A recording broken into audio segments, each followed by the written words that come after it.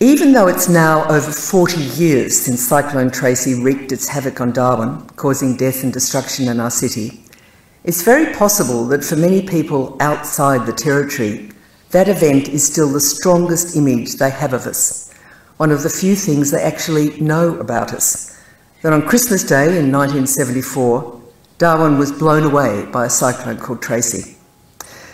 The other big story about Darwin is also about death and destruction, the bombings of 1942, which destroyed the city and killed scores of citizens.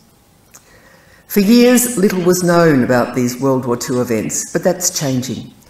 The story is slowly growing in stature and national significance, especially the commemoration each year on the 19th of February. Tourists and locals can now immerse themselves in the stories of that period through visiting our defence and military museums and inspecting some of the physical remains from World War II, the remaining buildings at East Point Reserve and the old storage tunnels in town. There's no doubt that the story of the bombing of Darwin is a very powerful one. So is the story of the cyclone. It's not surprising then that our tourist operators are running successful tours that focus on both these stories with their common theme of destruction. And again, there's no doubt that these two important stories for our city are two important stories for our city, but my concern is that there is so much more to Darwin and the Territory than two events of destruction, one through war, the other through natural disaster. Both took terrible tolls on our city and its citizens, and that, of course, should never be forgotten, and those stories will continue to be told and respected. But I would like to suggest that we expand our Darwin and Territory narrative. And if you want to be inspired how that can happen, take a look at the new exhibition at the State Library. It's called A Territory Story. Mickey was very much involved in its development. And while it recognised cyclone and war, it shows that those events are part of a much more complex and broader sweep of Territory history, starting tens of thousands of years ago and running through to the latest provocative NT News headline. Two of the stories featured in this exhibition are ones that we should be telling more fully and more confidently. Both stories unique to the Territory, and both are stories that have shaped the Territory we are today. So what are these stories? Well, I'm putting in my bid for the story of the Territory's self-government and the story of Aboriginal land rights, both of them immense and long-lasting achievements for the Northern Territory. For 100 years, no new government had been established in Australia until ours was in 1978. And after land rights legislation was introduced in the Territory in 1976, no other jurisdiction was prepared to make the same recognition of Aboriginal Australians' relationship and rights to land. I'm not pretending that self-government and land rights were straightforward events to manage for the Territory, that there was some kind of smooth trajectory. Not at all. Being a self-governing territory has, over its 40 years, to put it kindly, had some ups and downs. And land rights at times has been at the centre of bitter and long-lasting divisions in our community. But that does not lessen the importance of telling these two stories, both to ourselves and to the rest of Australia. Mickey and I together wrote about a Territory's self-government journey in our book, Speak for Yourself, published here by CDU in 2012. We both found it fascinating to learn firsthand about the challenges and successes of the first 8 Territory governments, told from the perspective of the 8 Chief Ministers, myself included. The book's primary focus is on what it was like to be a Chief Minister leading a government that did not have full independence or full powers to run its own affairs, that upper hand being held by the Commonwealth. So the relationship between Chief Ministers and successive Australian governments was crucial. Sometimes that relationship was smooth and mature, other times full of tensions and provocations. Our second Chief Minister, Ian Tuxworth, felt that there was a conspiracy to collapse the Territory system. This was in the Hawke years.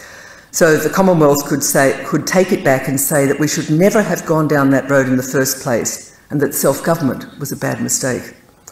Our third Chief Minister, Steve Hatton, reckoned that the Commonwealth, even a decade after self-government, was treating the Territory like an authority of the federal government, and that their overriding view of us was bloody territory, they're all cowboys.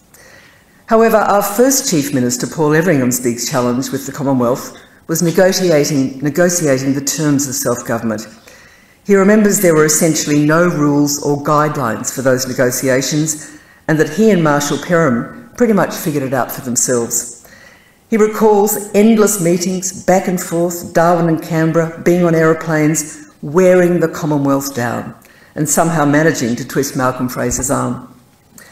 That first challenge out of the way, there were so many more things to be tackled by our first Territory government, ranging from a public service who Everingham considered had a work ethos of how we can stop you getting something done, to a still sceptical population who wasn't sure about this self-government thing, to tackling the conditions of the Aboriginal communities. Everingham describes this legacy from the Commonwealth as pretty disgraceful.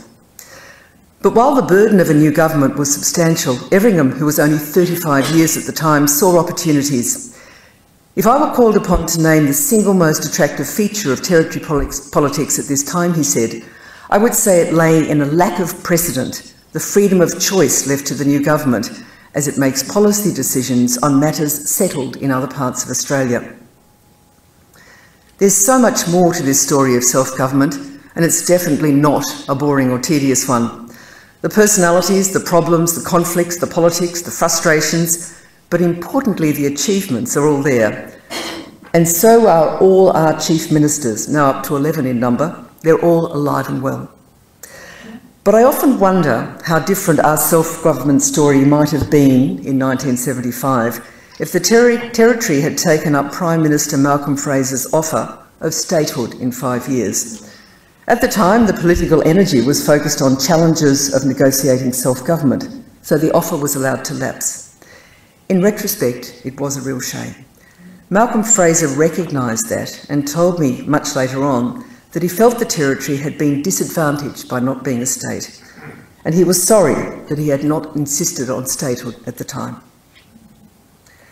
The Territory's land rights story intersects with the story of self-government, but this is a narrative that needs to be told in its own right.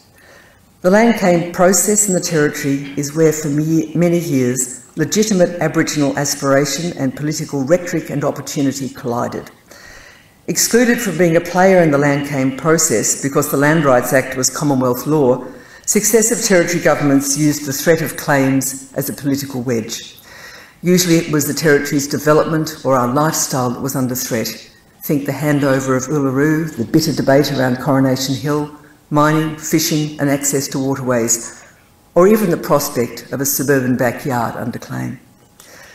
But despite the years of intense political attacks on the Land Rights Act and the land claim process, there has been a remarkable level of success for Aboriginal Territorians because 50% of the Territory's land and coastline has been returned to them, is Aboriginal land.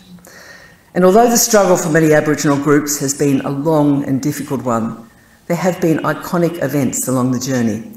From the bark petitions sent to Canberra by the Yolngu, the walk-off at Wave Hill led by Vincent Lingiari, the Woodward Commission and its recommendations that formed the basis of the Land Rights Act, and then since that time, the holding of so many joyous handback ceremonies all throughout the Territory as land has been returned to traditional owners.